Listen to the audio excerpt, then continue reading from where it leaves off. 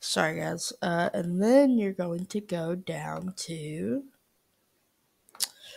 You're going to go to security, I think. Yes.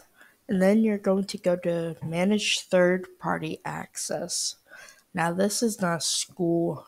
I don't have a school device that I'm using, but you're going to press this, and, and then you're going to go down until you see Goguardian or securely.